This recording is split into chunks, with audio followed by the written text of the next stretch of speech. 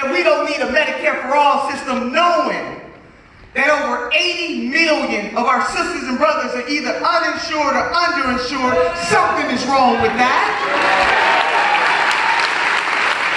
Medicare for all is about life. Medicare for all is about liberty. Because once we have it, your service is free at the point of service.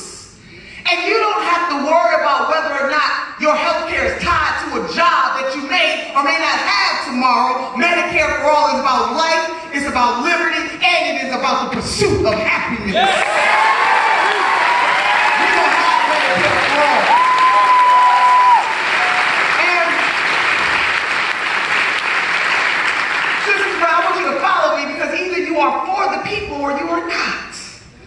You can't be in the middle. Either you are for the people or you are not. Either you believe that the levers of power should be moved in this country to lift the people of this country, or you don't. Either you believe that you got to make book with your owners, I'm sorry, your donors,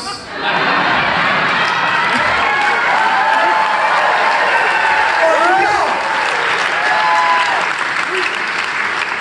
Either you believe that in this moment that it is a moral imperative for us to do everything that we can to make sure that we have a system in this country that not only just gives you access, but that you absolutely have health care, good health care in this country. And that is what Medicare for all is all about.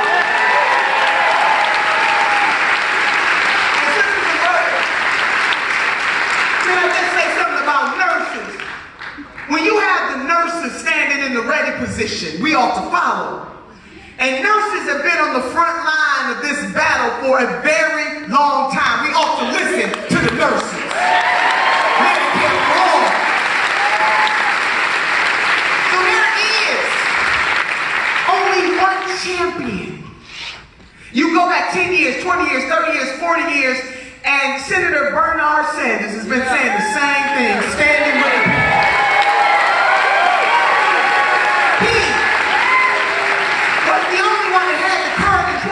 To bring the fight to the streets with the people. That's Senator Bernie Sanders.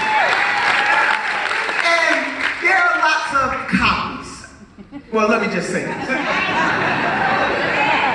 It's really good when people evolve. You know, when new ideas. See y'all messing with me. It's good. No, it's good when people evolve. When they finally realize that they were wrong. Right? But see, for some of these folks, I don't know if they evolve because it's real or they evolve because they run for president. But we got, and Senator Bernie Sanders, somebody who has been consistently for the people. So my question to you is, why would we take the copies when we can have the original?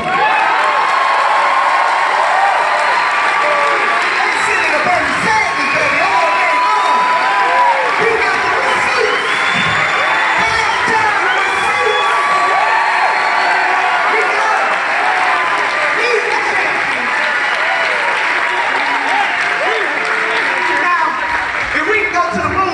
Medicare for all.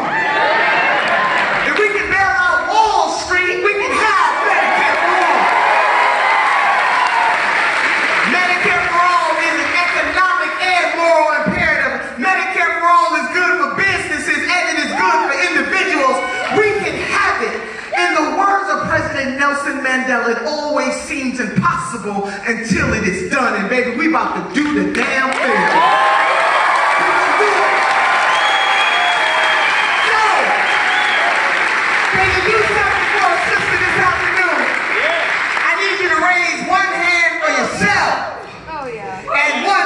Somebody else. Let's see those beautiful hands.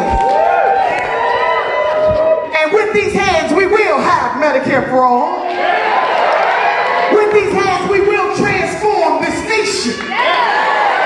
With these hands, we understand that our mission is so high, we can't get over it. And our mission is so low, we can't get under it. And our mission is so wide, we can't get around it. And with these hands, we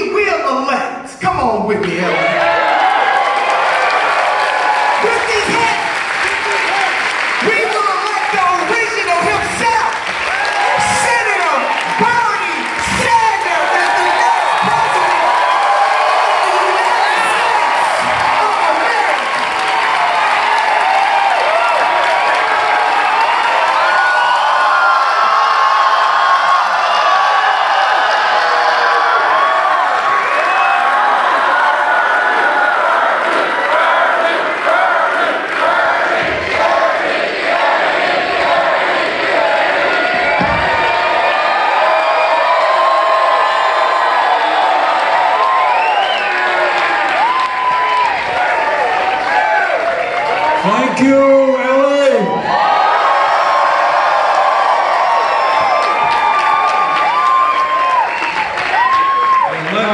Take the one down here, dude. Brenda, okay, go ahead, go ahead. No, that's Mark mine. And Dolly. See what they said? You see, the bane of my existence is I always have to follow Nina Turner. And Nina has been running all over this country doing some of the most important work that any human being can do, and that is trying to revitalize American democracy, get young people, working people, people of color involved in the political process.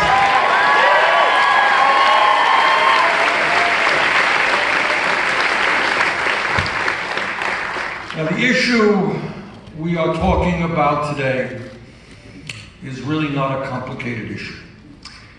It surrounds, I think, two fundamental questions.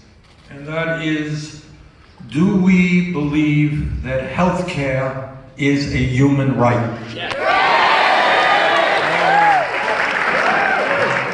That's what it is. Are we satisfied with a system that says to over 80 million Americans that they may not be able to get to a doctor when they need? Are we satisfied with a system in which 30,000 people every single year die because they don't get to a doctor when they need? Are we satisfied with a system where working class people are forced to spend a very significant percentage of their limited incomes on housing? Are we satisfied that we are the only major country on earth not to guarantee health care to every man, woman, and child? Are we satisfied that we end up spending almost twice as much per person on health care as do the people of any other nation? Are we satisfied that we pay by far the highest prices in the world for prescription drugs? Are we satisfied that we have a healthcare system which is not designed to provide quality care to all of us, but to make tens of billions in profits for the drug companies and the insurance companies? So that is what this fight is about. It is not complicated. What this fight is about is to do what every other major country on earth does. What this fight is about is to say that if you get sick, or you get sick, or you get sick, you don't have to worry about whether you can afford to go to the doctor. You're sick, you go to the doctor.